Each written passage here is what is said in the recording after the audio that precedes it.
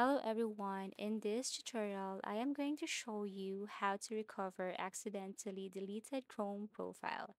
So first you just have to go to the search bar and then look for your file explorer. This time you have to look for local disk. And then here you have to scroll down and click users.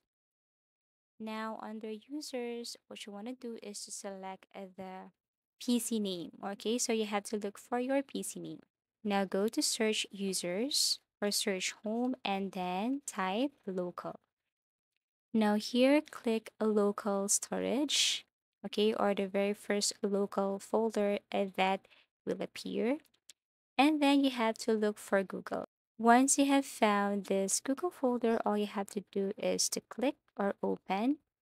And then next thing to do is to click Chrome, okay? Sometimes it appears on the very first. So after you tap this, look for user data. Sometimes it depends on your PC. So I have only one folder here. So tap this one.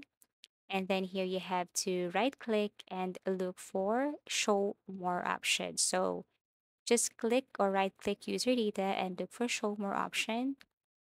And the very last step is to simply click restore previous versions. Okay, so sometimes that is under give access to. So you have to tap that one and go back to your Google. And that's how easy it is to recover accidentally deleted Chrome profile. Thank you for watching and see you again in our next tutorials.